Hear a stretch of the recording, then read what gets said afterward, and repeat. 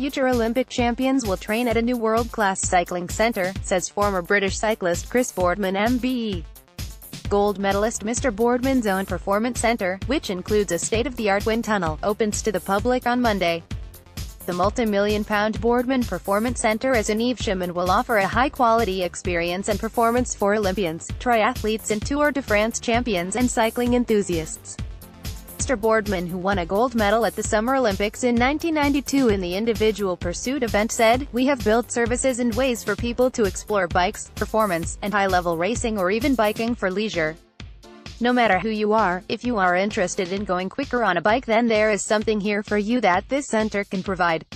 The facilities include a data capture system, a wind tunnel, physiology testing, bike fitting and level of performance and positional data that will help the cyclist get the best out of their chosen sport.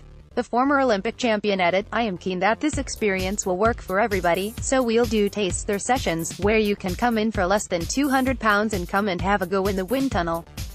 There are some good price accessible services for everybody. I hope once we've done this and once we have proved to people that this world's first facility is good, my aspiration is to have more and more facilities like this one. We got interest from professional teams and national teams and have plans to use the services here. I will be amazed if we don't have a future Olympic champion come through these doors in the next few months." For more information visit www.boardman.com.